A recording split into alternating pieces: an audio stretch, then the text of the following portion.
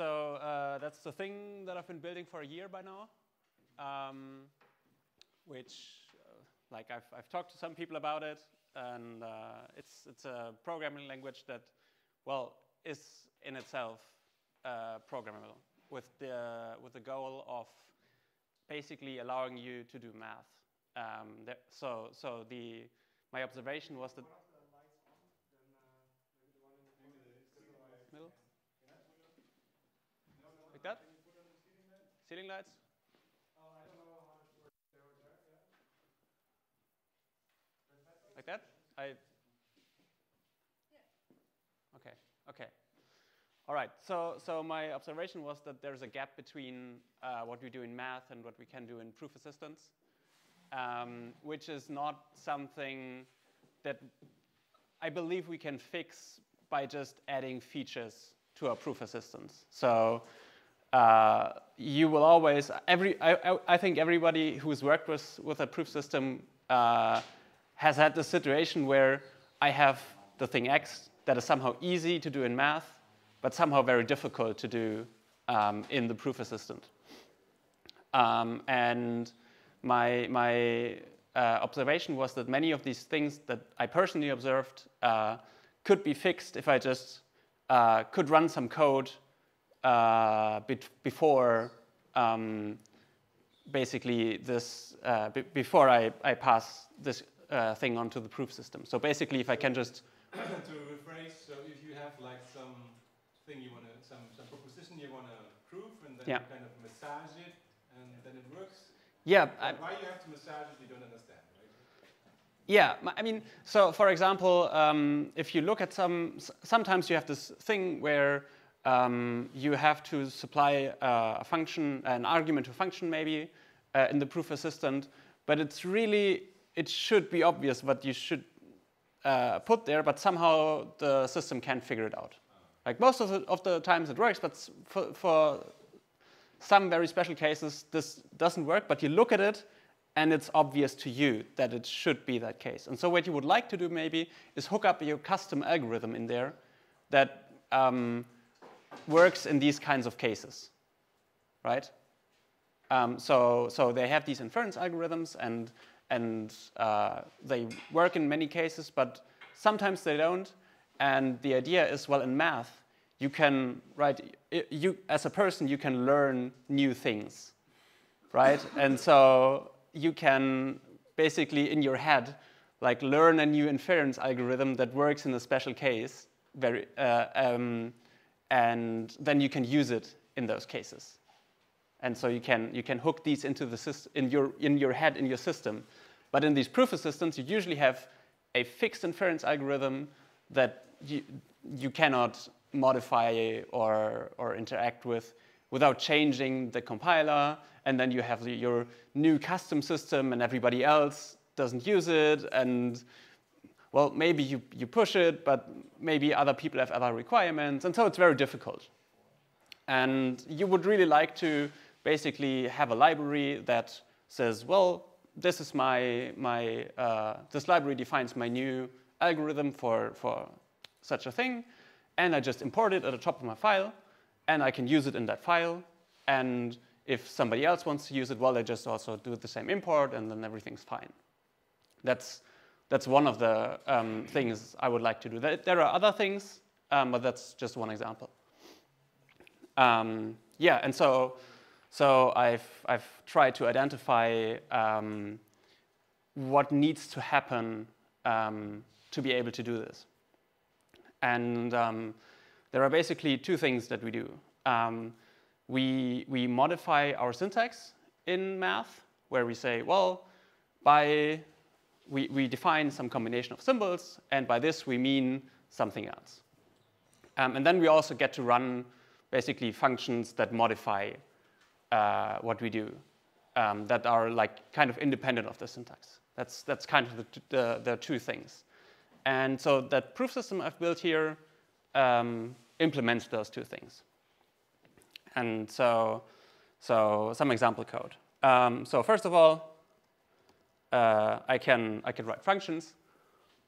I hope someone read them. So you can see this is mostly a lambda calculus, and this is just a function that defines a polymorphic identity. For some reason, there's a capital lambda in there. Don't worry about it. It works basically almost the same as a small lambda. And then you can see there's some. We had this de Bruijn notation. I've been lazy about printing stuff, so internally we use this de Bruijn notation. But you can write it like this. But for printing purposes, I was just lazy. So for now, we get terms that look similar but a bit different. And so, well, that's nice and all, but maybe we would like to have a bit of a nicer way of writing function definitions. And so now I import some code. And now I want to run this definition. So you can see it here. I have now a better syntax for my let definition, where previously I define a name and then some term that I want to call with that name, right? But so this means that my term usually begins with a couple of lambdas where I bind all these variables and then I use them. And so what I've done here is I decided, well, the lambda is annoying. I would like to do something like this, where I just give you a list of parameters where, like, here I give you a natural number, and here I give you a list of natural numbers, and then I tell you, oh, no, this is the should be a list of natural numbers. And now I don't need to use the lambdas anymore. I can just write a definition for that function. Ignore that gamma there. It does nothing. It's just maybe I should say what it does. So if you look at this, well, this is supposed to mean I call the cons function with 3 arguments. For some reason, I have this question mark here. That's also technical and corresponds to the big lambda we had previously, but you can ignore it. But so what happens with this definition now is you can see that for some reason, this expands to this very much longer definition, right? Where I say, well, now I have 2 lambdas, and I have here this application of this cons. And you can see that actually under the hood, I can only apply a lambda or a function to a single argument. So I only have a built-in syntax for applying to single arguments, where these angle brackets correspond to the big lambda, and the square brackets correspond to the regular lambda. And so this gamma notation that I use here for this multi-application somehow desugars into what I've written here. So previously, before I've done this import, you had to write it like this. But now I've imported some stuff, and now I can write it with a nice or a nicer syntax to do that. The reason I have to use a gamma here is something kind of annoying technical about parsing and so on. You wouldn't want to know it. But we can, at some later point, we can get rid of that also. Not in this talk, but at some later point. All right. So now we can give a bit of a better. We can write our definitions nicer. Now I have this import, which takes a bit longer to do because, well, the thing is slow. And also you can see it does a bunch of stuff. What's the machine doing now? So it's printing, like you see here always this defined, right? I always define a function. And basically whenever I define anything, it prints me back what I just defined. And, well, I defined a bunch of stuff. So now I have this string syntax available, which maybe you can see like this. So now I have this classic string syntax. And well, when I run it, you can see that it desugars into this huge mess. The reason is, well, what's a string? Well, it's a list of 32-bit integers, maybe. So I don't have any bits available or anything. I need to lambda encode everything. And so that's how I represent 32-bit integers with this long list of stuff. But it does what it's supposed to do. And the other syntax I've defined here is a list syntax, where now I can tell you, well, I can just write this convenient list notation. So that's also been defined by the previous one. Here that at the beginning of the list, I need to give you the type of what it's supposed to do, and that's because I have no inference at all. So like in Haskell or something, if you write a list, you look at the elements, and then you can figure out, well, OK, this list is supposed to be of type list of integers or whatever. We don't have that here. I need to give it manually. And as you can see, again, it's a huge bunch of stuff that you wouldn't want to write yourself. All right. And so this is a short interlude. The type theory I'm using here, while consistent, also has untyped lambda calculus as its subsystem. So it can actually write non-terminating computations. And so what I've done here is basically, with this import now, I've defined a syntax for this internal untyped lambda calculus. And so what I do now is, well, I have now this syntax where in that I just put a little lambda. I don't know if everybody can see it, but I put a little lambda there, and now it knows, OK, this is supposed to be like an untimed lambda term, and it wraps the thing in well, what it needs. So I can do things such as define the Y combinator, which is the thing in lambda calculus which you use to do things like arbitrary recursion. All right, and we can also do natural numbers. Natural numbers is actually the thing that I wanted to do. So I kind of, for myself, I decided it would be a good benchmark for my system if I could have a natural number, a notation for natural numbers without having it built in. So if you look at systems like Coq and Agda, they define natural numbers as this algebraic data type, or like, yes, as an algebraic data type. But then they need to have a built-in notation for natural numbers, which somehow knows that, well, if I were to define a natural numbers data type, then please, if you read this string of digits, then please interpret that in that way. And that's something I didn't want to do.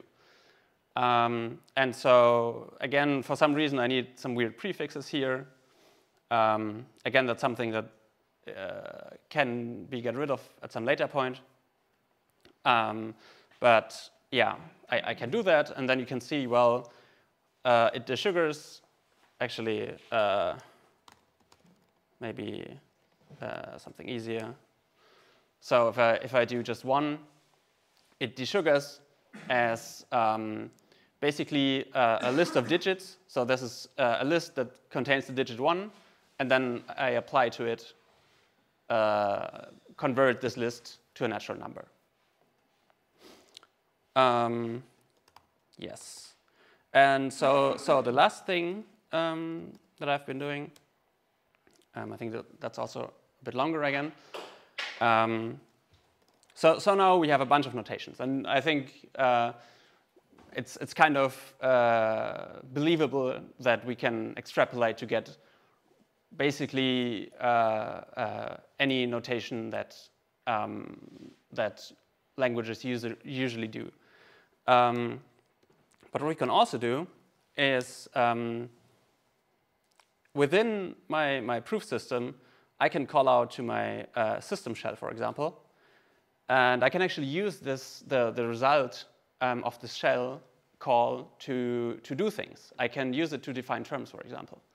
And this doesn't break consistency because it's happening in a monad. And so it can define something. So you can define, you can basically take some file that contains a proof of something. You can parse the proof. And then you can type check the proof. And if it type checks, then you can define it within the system itself without breaking your consistency. Well, at least that's what I want to do someday.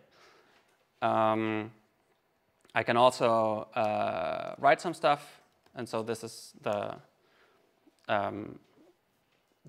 thing where now we can basically do something and get a result. So so if you have a binary 1, 0 multiplied with anything, it's just a left shift. So yeah, we can multiply numbers. So basically, I have built a very fancy calculator. And of course, if I have a list, I can also compute its length. At some point, I would probably do decimals, but yeah, for now, I've only built binary. But decimal is like, if I have 10 minutes and I'm very bored, I will probably do it. Yes, and so this is more or less where it's currently at. Some things that I want to do with this is the implement. Yes? Is it actually printing the right thing, but it's cut off on the left? Yeah, it's cut off on the left. Yeah, it's. Actually, you don't see it. Oh, yeah, it's cut off on the left. Can you move the window a little bit?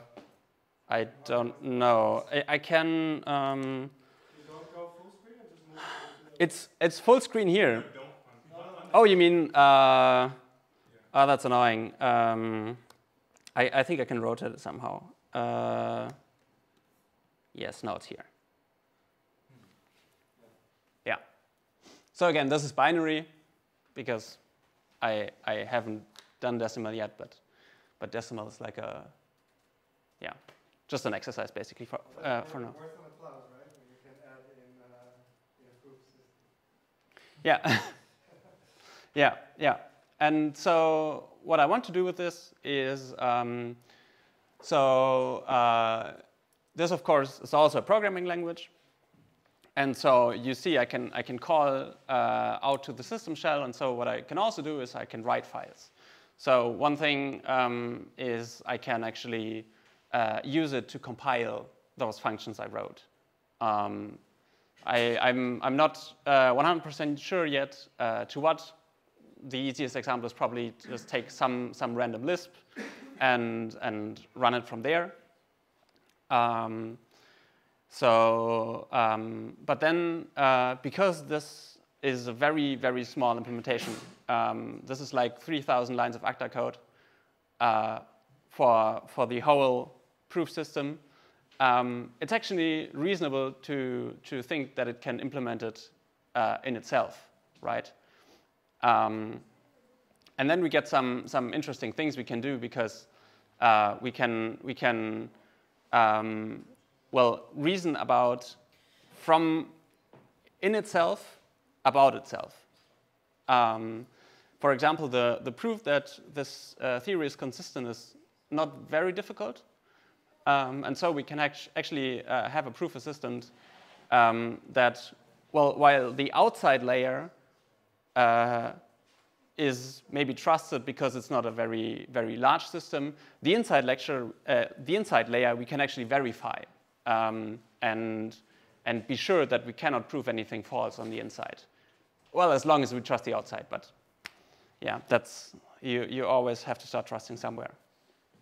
One other thing that we can do is we've seen in Alex's talk, right? We can have all these funny logic systems that we can build. And in Alex's talk, we always had this notation where you had to write your lambdas like lam and then var, and you have this very verbose notation. And with this meta system here, you can actually do the same thing. You define these logics, but then you write a notation that looks like what I've done here, basically, and write these terms in your internal logic without any syntactic overhead. So you could, for example, write something like some internal theory in a category, maybe, and just have some nice syntax to come with it. Or, for example, you can imagine doing some homotopy type theory as, like, I don't know, cubicle type theory, for example, with some nice notation, and you can have it all in the same system. And I think that's a huge benefit, because you have all these different logic systems, but they are all disconnected and lying around somewhere in the world. But many of the things that people do just are very similar, right? You want for your niche logic system that you designed, I don't know, in an afternoon or something, you want some nice syntax maybe and some nice functions and so on and so on. And with this system, you can just put it inside, and then you have, well, if there's code for it available, which there's a bit, but not very much right now, you can basically say, well, let's try to import this code that we have from other Meta-Cedille stuff and just run it inside our system and see what happens. So you get basically to do, you basically get a bunch of free stuff without doing much by implementing it in that new logic. That's kind of where I want to take it. Yeah, I think that's it for now.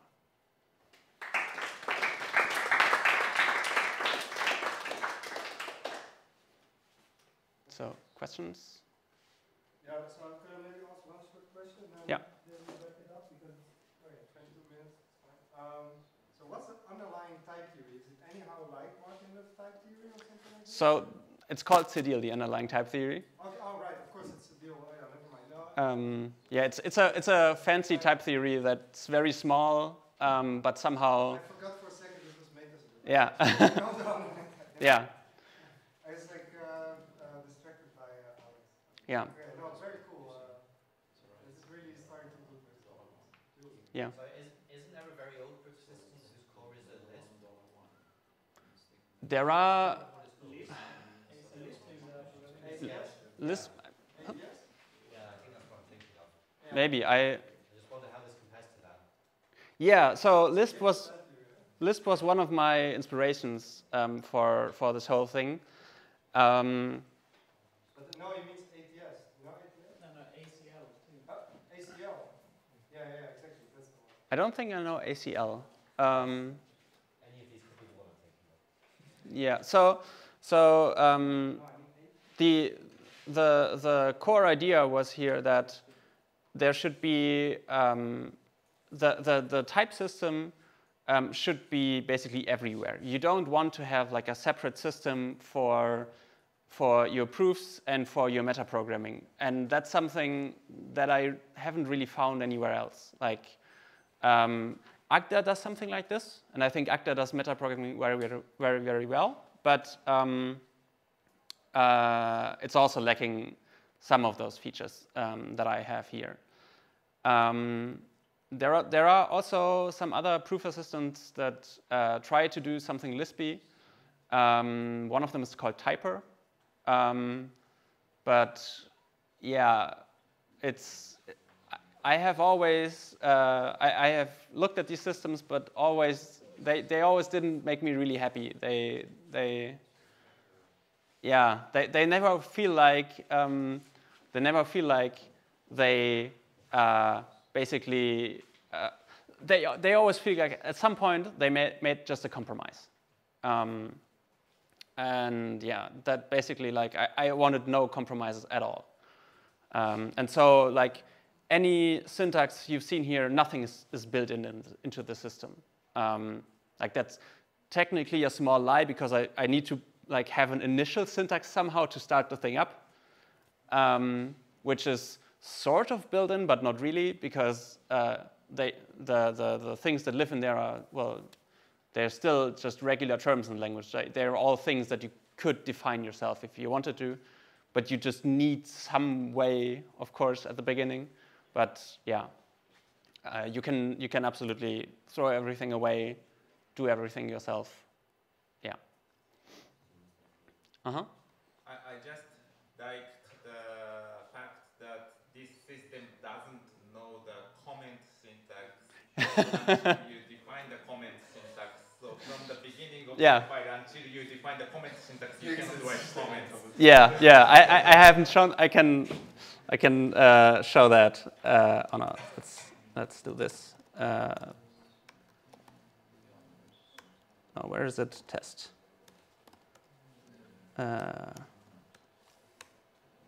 Yeah. So this file defines the comment syntax, and if you.